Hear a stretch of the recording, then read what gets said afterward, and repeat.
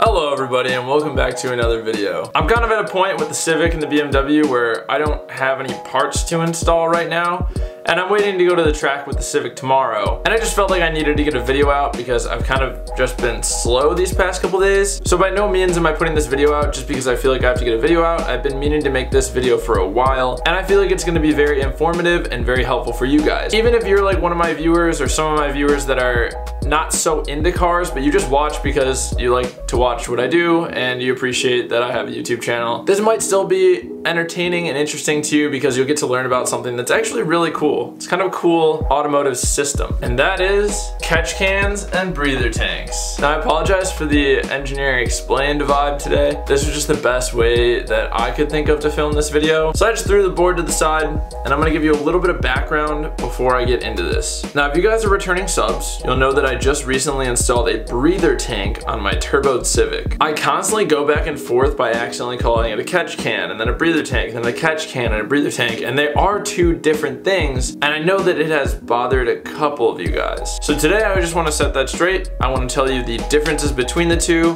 what applications they're best for, some disadvantages to them, and some example setups of how you could be running them in your car. So with all that being said, let's get into it. What are breather tanks and catch cans? While looking so similar, they couldn't be more different. They have very distinct purposes and very distinct advantages and disadvantages. So over here in the top left corner of this board, first off, I wrote subscribe. So please, if you like this video, please subscribe. Please click that like button. I would really appreciate it. And I also illustrated exactly what a catch can and a breather tank could look like. Now this is just an example. They don't all look like this, but there are a couple of things that are pretty consistent throughout breather tanks and catch cans. Now in a catch can setup, you'll probably have much thinner hoses, and in a breather tank setup, you'll have much thicker hoses. In my particular setup, I use a -10 AN fitting and -10 like hose size. That's pretty much going to be consistent throughout. If you have a really big hose diameter, it's probably more breather tank oriented, whereas if you have a really thin hose diameter, it's going to be more catch can oriented. Now let's move on to the purpose of these two systems. So I'm going to start with catch can. A catch can's purpose is to prevent engine blow-by, promote engine health by cutting down on carbon buildup, and this is especially helpful in direct injection engines. I'll explain why in just a second. And you're probably going to see them more often in naturally aspirated setups, whereas in turbocharged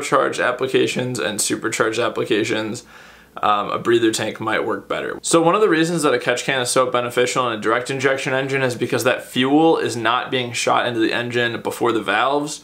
So the valves are not being cleaned. They can get very gunked up with carbon and like old fuel buildup and all just this gross stuff that you don't want. A catch can will prevent that stuff from building up in there and will seriously help the efficiency and the emissions and the performance of your engine and the health over time. It's a very good idea for direct injection engines. Now to move on to the purpose of a breather tank. The main purpose of a breather tank is to prevent pressure buildup. By preventing pressure buildup, you're definitely going to promote the engine's health, and it's also going to free up horsepower. The way it would free up horsepower is by reducing the crankcase pressure, preventing it from creating positive pressure, and it allows the pistons and rods to move up and down more freely and allow that engine just to breathe a lot better and just work way more efficiently. Also, they're like almost necessary in a lot of like high boost, high horsepower forced induction applications. I found that it was 100% necessary in my turbo Civic, which is only making about 7 PSI, but it still seemed to be completely necessary. The reason that a breather tank might be necessary in a forced induction application is because by there being pressure inside the cylinders, there's going to be a lot of blow by and a lot of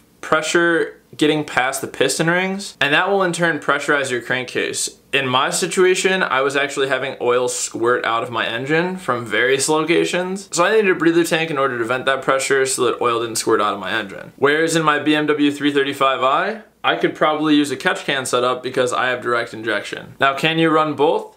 Yeah. You can run both. You can run a catch can and a breather, but it's just more complicated, more random hoses running around your engine bay. So it's kind of good to find which one works best for your application and go with that, unless you're running some like really intense race car and you want to run both, you definitely can. Now to move on to some disadvantages of both. Depending on how you have them set up, they both fill up with oil, they both fill up with blow-by, they both fill up with stuff that you're gonna have to drain every once in a while. Now, like I said, depending on how you have them set up, this could get really annoying. They could be filling up every couple pulls, which they shouldn't be, but it will get annoying that you're gonna have to drain it every once in a while. With a catch can setup, the main disadvantage is that it doesn't really vent crankcase pressure. The reason being, if you look up here, most catch cans are sealed. They don't vent anything.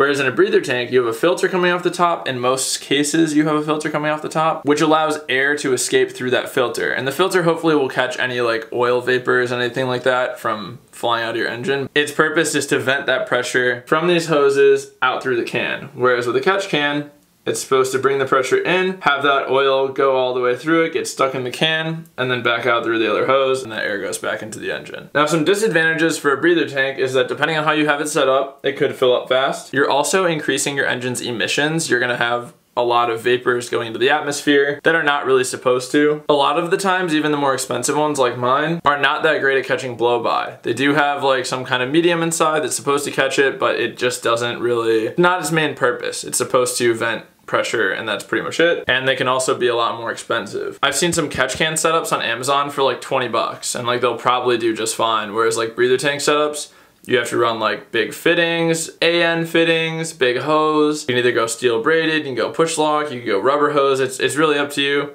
but it can get pricey to do a breather tank setup. At the end of the day, who are these for? Catch can setup, someone with direct injection, someone who's trying to promote their engine health and reduce carbon buildup. Breather tank, someone with a forced induction application, turbo, supercharger, building a lot of crankcase pressure. If you need to vent that pressure to promote horsepower, to stop positive crankcase pressure, to stop oil from squirting out of your engine like mine, breather tank's gonna do that for you. Now you might be wondering, how do I set these up? What am I supposed to run the hoses into? Where are they supposed to go? I had the same exact questions. I'm very new to breather tanks and catch cans. I actually didn't really even know what they were until about a month ago. But because I absolutely needed a breather tank, I did a ton of research, and I found a couple of really good articles and write-ups on the subject, so I'm gonna go ahead and put the links to those in the description. Those are gonna have example setups for you, how you can run them, where you can run the hoses to, how you can run them to the catch can, all kinds of really useful information if you're looking at setting one up. And I'm actually gonna take you outside and show you how I have mine set up right now in my Civic. I'm also gonna refer you to my past 2 videos. I'll put a tag up here to those videos, and you guys, honestly, you should check them out if you're looking at setting up a breather tank, because it worked out really well for me. So they're gonna be up here. Please check them out. It'll also highlight how I have mine set up. So if you're looking at setting up a breather tank on a Honda or 4-cylinder engine with a turbo, that's the best way to do it in my opinion. But anyway, let's go outside. I'll show you mine, and I hope it's helpful. So guys, this is my 1993 Honda Civic EG hatch. If you're new here, you've not seen this car yet, but it is a B18 B1 swap from an Acura Integra LS. It has an eBay turbo kit, and it's making 225 wheel horsepower on a 2.25 inch exhaust. Anyway, let's focus on the breather tank. So I have mine mounted over here so that it's at the highest location in the engine bay. That way gravity will prevent oil from filling up in there. I also currently have one side of it blocked off because I just didn't have time to get another hose and run it up to the valve cover. But I'll eventually have 2 hoses running to the valve cover. And then I also have one hose down at the bottom. It's really hard to see, but I have one hose coming out of the bottom of it and running around the back and to the engine block. That way when oil fills up in there, I was having a problem with it filling up too fast, so that way when oil fills up in there from the valve cover and from the engine block, after the pull is over, it can drain back down through that bottom hose and back into the engine. Very efficient setup. It's been working really well. I'm not squirting any oil out anymore, so it's awesome. The only thing left to do is definitely to run that other hose so that I can have 2 to the valve cover, and I realize that this looks awful right now.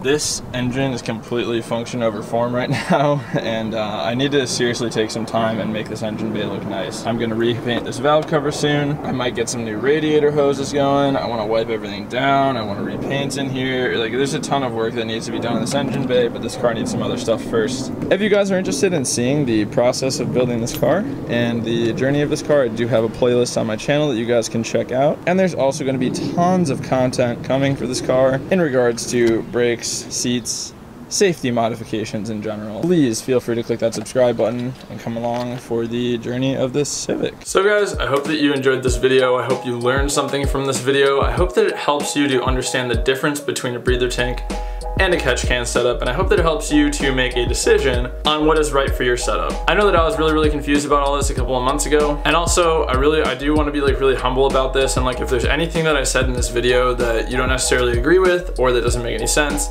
please call me out in the comments, because like I said, I'm new to understanding breather tanks and catch cans, but I have done a lot of research. With all that being said, please check out my Civic content on my channel. I know you guys are gonna love it. Who doesn't love a turbo Civic? And please click that subscribe button. Also, if you like this video, please click that thumbs up. I will be making merch very, very soon. I just got started on it. I'm waiting for a couple of things to come through, and then I can go ahead and start ordering samples. It is in the works. It is going down. It's happening. I'm very, very excited to start making my own clothing and stuff like that. All right, that's it. I'm done rambling. I've been talking for way too long. I just drank coffee and it's kind of, you know what coffee does. And as I always say, boys, remember to plan, commit, execute, and attain your goals. I'm not kidding. Do it. Bye.